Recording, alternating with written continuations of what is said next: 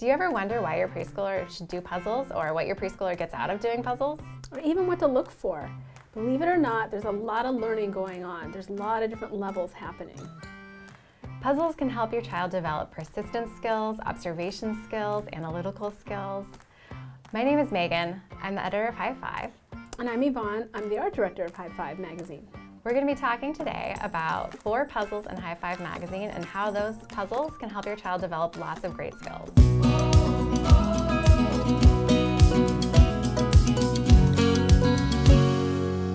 We're going to talk today about some puzzles in High Five magazine. So the first one we want to talk about is My First Hidden Pictures. This is a puzzle that Highlights is probably best known for.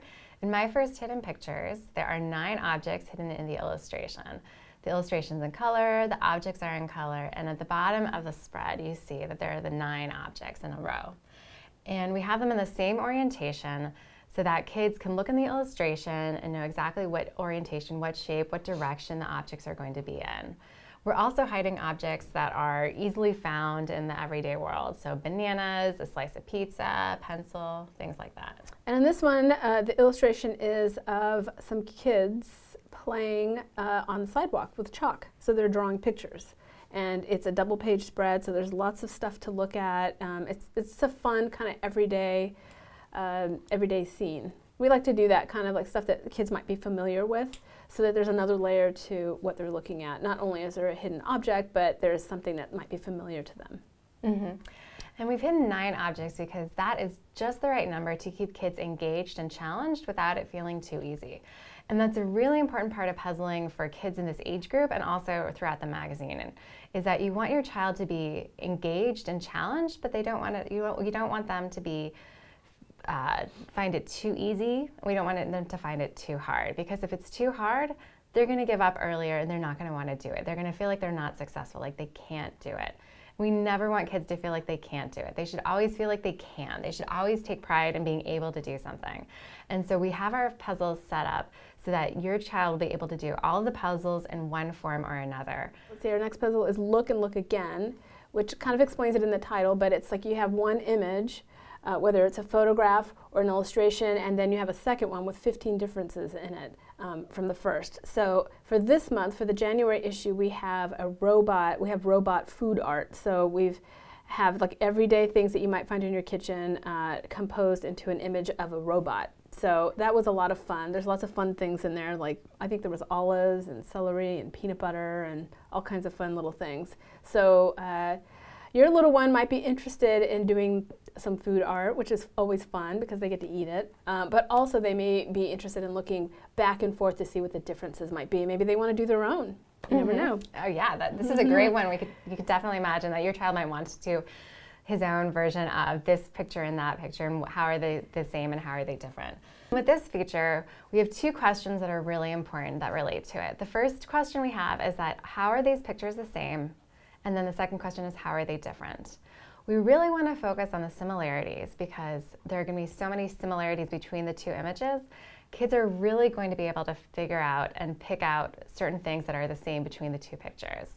A lot of times for older kids, it's all about finding the differences, but for younger kids who are just starting this puzzle, it's okay. They can focus on the similarities. And what you're doing when you do this puzzle with your child is you're helping them to understand what's similar, how do you talk about similarities, but also we're letting them feel successful so that they can understand I can do this puzzle even if I'm only finding similarities, because it's not just about only, it's the different levels of this puzzle. And so an older child might be able to find the differences, a younger child might focus on the similarities. And this is how we make sure that kids at all ages are successful. It's a great way to, it's a great introduction, and it's a really fun one. What's also important for us in helping kids feel successful is we don't have a specific number. We're not saying to find 12 differences or find 15 differences. We don't put that down because it's not a race to the finish, it's about working on observation skills. And in all the puzzles in High Five, we're really focused on building kids' skills. It's observation skills, it's analytical skills. There's so many things that they can work on and that they can improve on just by playing puzzles. So even though it might seem like it's silly or just something lighthearted, kids are actually really focusing and spending time on these puzzles, And it's great because you're developing persistence, their observation skills. There's so much kids get out of puzzling. It's not this light thing. So there's definitely a great reason. There's so many great reasons for you to sit down and do these with your child. Fun is the number one, but there are also so many other levels to puzzling. Especially in the next one we want to talk about, That's Silly. That Silly is a puzzle that's a double-page spread. It's usually an event or a big place like an airport or a bookstore, and you see a lot of little things going on, and there's lots of silly things going on, and there's like regular things going on, and it's fun to kind of pick out what's silly and what isn't, but also it's just a lot of information for the child to look at, and they just might like looking at that at the moment, and then maybe in a month they want to start looking for some of the silly things that are in there. But That Silly is my favorite because we get to think of silly things to put on the page. And so if you have any silly ideas that you think would be great, email us. The account is eds@highlights.com. We're always happy to hear from you. That's Silly, like Yvonne said, is a combination of silly things and real things, because kids have to understand what's real in order to understand what's silly. And what I love about this piece is that the question you get to ask your kid is why? Why is that silly? And so you're inviting them and you're asking them to say, to tell you why is that silly, and they're using their analytical skills. And so although it seems like they're just looking at a bunch of silly things, they might be laughing at it, it's a really great time to think about what's silly and why. And as a parent, you can have fun playing around with it and say, hey, I think that is silly. And your kid might say, no, that's not silly.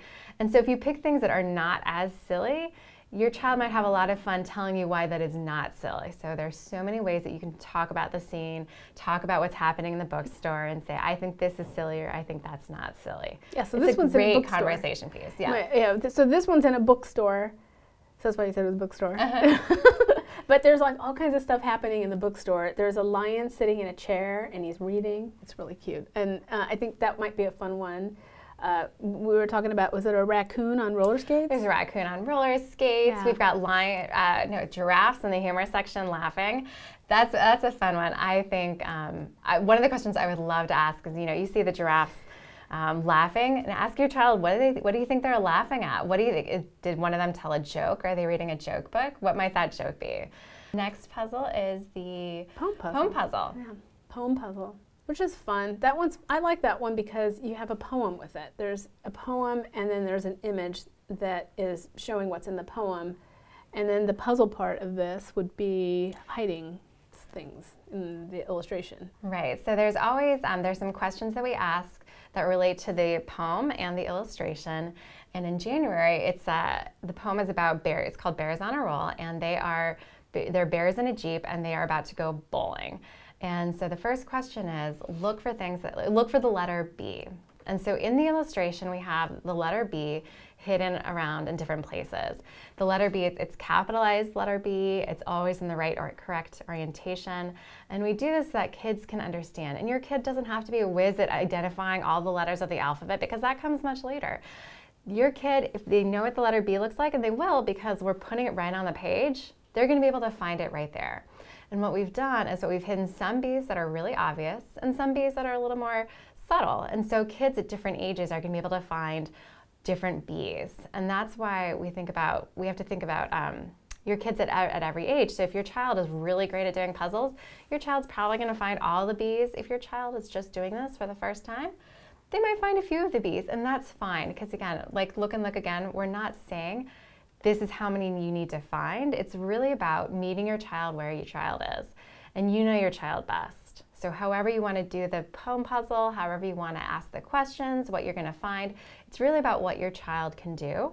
And there's no pressure. It's just a fun way to engage and to look for the letter B. So it's learning, it's fun, a great combination. Yeah, a lot of fun things in this illustration. There's an elephant with I think he's like a dad elephant with a baby and the baby carrier. There's goats, there's little bees, there's 3 bears in a Jeep, and they're super cute. This illustrator is so great at doing animals, especially elephants, so my favorite. But I think in the end, all the puzzles challenge your child in different ways, and if they're not interested at that time, they may get interested down the line. So there's going to be lots of layers, and sometimes it's just a matter of processing what it's all about. So There's always something for your child to come back to again and again. So one week your child might be interested in doing one puzzle, and they might like the picture, and then the next week they might want to pick it up and look at it and do the puzzle in a different way. So there are lots of ways and lots of reasons to go back to the puzzles again and again. So it's a great piece that's going to really engage your child and help them feel like confident and proud in what they can do. So that's it for now. And that's Puzzles and High Five. Thanks for watching.